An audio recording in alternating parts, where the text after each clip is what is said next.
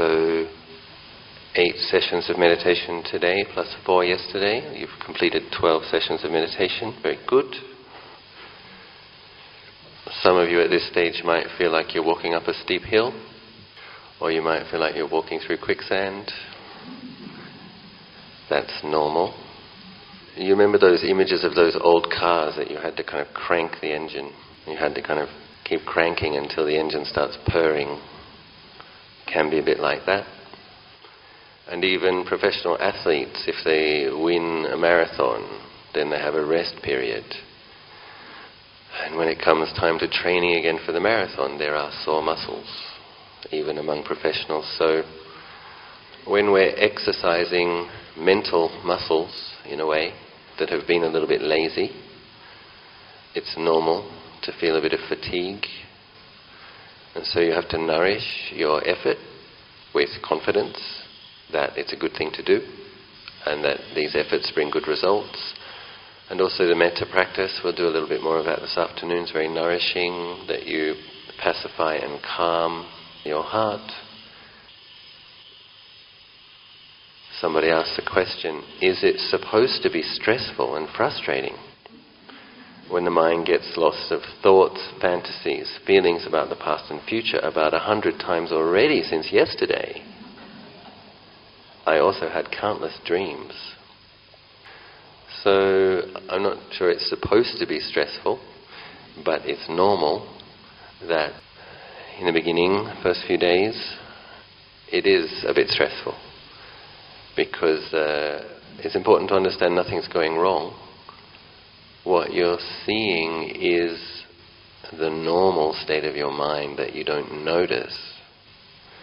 So what happens when you come and you sit and you try to be still and you try to be in the present moment, you notice that the mind goes out to the future, back to the past, out to other people, fantasies. That's what it's actually doing all the time. Well, not all the time, but a lot of the time in your ordinary life. So when you come to meditate, then you see just how much the mind isn't in the body and isn't with the present, which is why we have to practice bringing it back. It's stressful if we judge it for being the way it is, and it's stressful if we really want it to be different to the way it is. That's what's stressful. But it can be a little tiring. Just this start again, start again, start again. It is tiring. Because like I said, it's like you're flexing new muscles or working with qualities that have got a little bit lazy. So just like going for a run or going for a swim, having got a little bit unfit, you feel tired and you feel sore.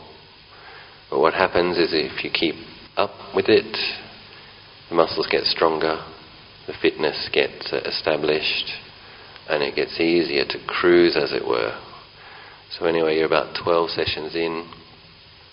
It's day 2 and day 3 in my experience that is the most challenging.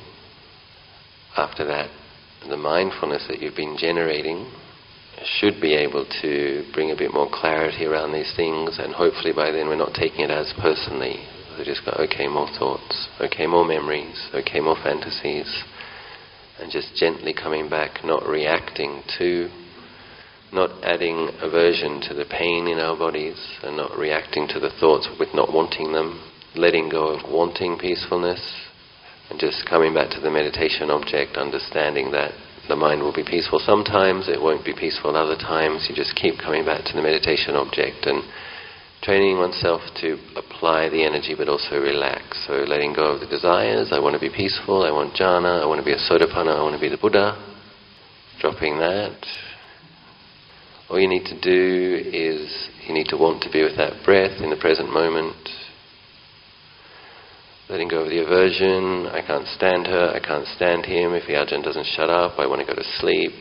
I don't want to be the Buddha, I've changed my mind, I want to be Mara. Might be more fun. Dropping the rebelliousness, dropping the aversion, the irritation, just allowing things to be as they are, working with conditions. If those guys don't stop cutting that metal, I'm going to go and bang them over the head, that kind of thing.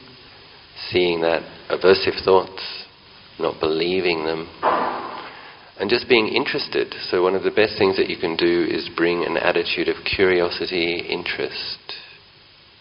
Isn't it interesting the way one feeling gives rise to a reaction of happiness, another feeling gives rise to a reaction of dejection, misery? And putting up a bit of a struggle and learning to be stronger. You don't have to react to pleasant feelings with happiness. You don't have to react to unpleasant feelings with misery.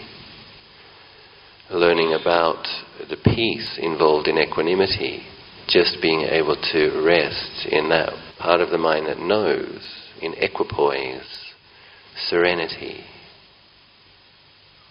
And you've got some nice serene images to look at when you open your eyes. This being holding the lotus looks very serene, looks very balanced. Very balanced on top of an elephant. This one as well, very balanced on top of a lion. Nice images, equipoise, balance.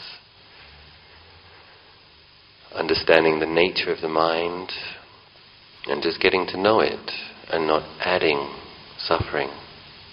So when things are unpleasant, knowing they're unpleasant but not adding the not liking. When things are pleasant, knowing that they're pleasant but not adding the craving. It's subtle, and that's why it's a bit tiring, because we try too hard and then we don't try hard enough. We get willful and then we give up.